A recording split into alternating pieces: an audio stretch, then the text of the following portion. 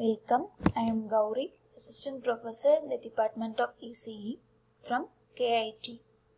Today I am going to discuss a topic about biomedical recorders. In this biomedical recorders, I am going to detailedly discuss about ECG and PCG. Before going to the ECG, first we should know about what is biopotentials. Biopotential means the electric potential is measured between living cells, tissues and organisms, and it's also used to transfer the informations between and within the cells. So cell is the basic living unit of the human body. So each organ in our human body consists of different cells, and each type of cells are responsible for one particular function. Thus the entire body contains 100 trillion cells. In this 100 trillion cells, the 25 trillion red blood cells are transport oxygen from lungs to tissues. Generally, the structure of cell cannot be seen by naked eye, but it can be viewed only by biological microscope. So the biopotential are generated at the cellular level. So each cell consists of nucleus. So in this nucleus, it is separated by cytoplasm by nuclear membrane. Then with the help of electrodes only, the bioelectric potential can be measured. So from this, the high quality biopotential measurements requires a good amplifier design. So with the help of good amplifier design, the biometric potentials are measured. And then the use of good electrodes and the proper placement of patient is the main point. So the good laboratory and clinical practices. Some of the laboratories are poor in the measurement of bioelectric potential, but good laboratory and clinical practices only, the high quality biopotential measurements are required. The electrodes can be chosen according to the application. If we use surface electrode, it will be useful for heart muscles. Then if we use depth and needle electrode, means it will be measure of cerebrum of the brain. Then surface electrodes are also used for heart muscles, activity of the brain, then corneal retinal potential variations. The basic electrode structures are include the body and casings. The electrode made of high conductivity material, then wire connector, cavity or similar for electrolytic gel. With the help of electrolytic gel, the electrode and biopotential are measured. The adhesive rim. The complexity of electrode design can be neglected. Now we are going to see the topic about ECG. So before that ECG, we already known about that what is biopotential and what is in electrodes. So now here they measure the electrical activity of the heart muscles. So the recorded ECG waveform is known as electrocardiography, and the recorded waveform instrument is termed as electrocardiogram. The ECG gives the valuable information about the cardiac disorder. Now we are going to see the cross section of the heart. In this cross section of the heart is divided into 4 chambers. They are tricuspid valve, bicuspid valve, pulmonary valve, aortic valve. So the right atrioventricular valve is located between the right atrium and right ventricle. It prevents backward blood flow from right ventricle to right atricle. Then left atrioventricular valve. It is located between left atrium and left ventricle. So it prevents backward blood flow from left ventricle to left atrium. And the pulmonary valve. The pulmonary valve is located at the right ventricle. It has 3 half-moon shaped cups. It does not allow blood flow to come back to the right ventricle. Then aortic valve. Then aortic valve is located between left ventricle and aorta. but it does not allow the blood to come back to the left ventricle. In this heart, it consists of 3 layers, namely pericardium, endocardium, myocardium. The pericardium is an outer layer of the heart. It keeps the outer surface and prevents the heart from friction. Friction means it creates some noise. So to prevent the friction, the endocardium layer is the inner layer of the heart. It provides smooth path for blood flow. And myocardium, it is the middle layer of the heart. It acts as a main muscle of heart. It is made up of short cylindrical fibers. Blood vessels. Blood vessels are hollow tubes through which the blood is carried through the various parts of the body. There are 2 types of blood vessels, arteries and veins.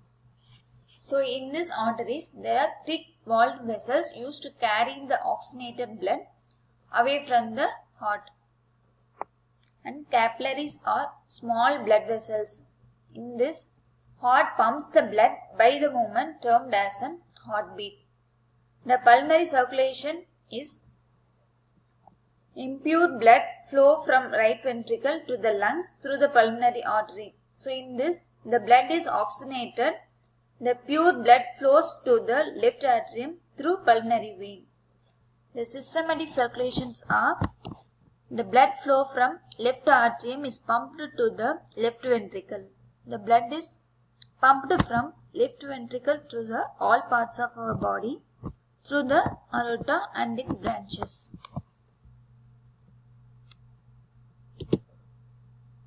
Then the ECG. So the ECG are largest measurement error sources. So in this, the motion artifacts is the main limitation facts. The typical applications are arrhythmia, conduction defects. So this amplitude can be measured between 1 to 5 millivolts. And the bandwidth measurements are 0.05 to 100 Hz. So these are the waveforms for normal sinus rhythm and atrial defibrillation and AV block. So the ECG is an electrical activity of the heart, mainly used for electrical activity in regarding heart sounds. So it also used in catheterization laboratories, coronary care units and routine diagnostic applications in cardiology. So mainly the lead are used as a measuring instrument. So the 2 electrodes are placed over different areas of the heart. So the different electrodes can be placed according to the application. So the resulting tracing of voltage difference at any sites due to the electrical activity of the heart. The effect of artifacts. So we already known about artifacts. Artifacts means some noise. Now the 12 lead ECG measurements are studied about. The most widely used ECG measurement setup in clinical environment. So the signal can be measured non-invasively with 9 electrodes. So the 9 electrodes are used with Einthoven triangle. So it well-known measurement and diagnostic practices.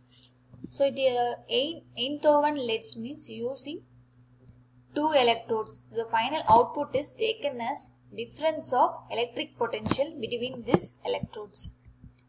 So these are the 90% of heart electric activity can be explained with the dipole source model. So the 12 lead system does to some extent the enhanced pattern recognition and gives the clinician a few more projections to choose from. But if there was no legacy problem with current system, the 12 lead systems would have been discarded ages ago.